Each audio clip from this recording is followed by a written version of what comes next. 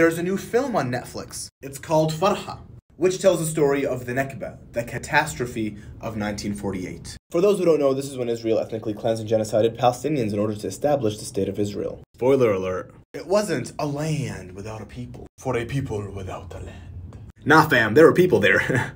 They're called Palestinians. My grandfather and his family were one of them, and I am part of the Palestinian diaspora. Hey, look at you learning stuff today. Anyway, Israel and Zionists are opposing this film because what they're saying is it will give their Israeli Defense Forces a bad reputation. So Zionists are going around giving it negative reviews, trying to sabotage the film to avoid it being shown, and death threats to the director.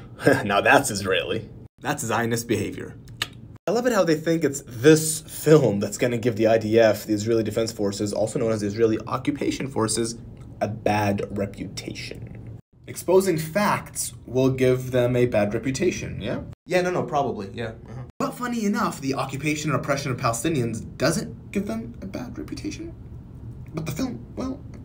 Anyways, let's not forget that the Israeli Occupation Forces have just killed a Palestinian at point-blank range. I'm not going to show you the video because I don't want this video to get taken down, but I'll have accounts listed below where you can watch the full video. Also, just a few days ago, Israel shot dead 5 Palestinian young men in 24 hours. Dear Israel and Zionists, don't worry. You don't need a film to make you look bad.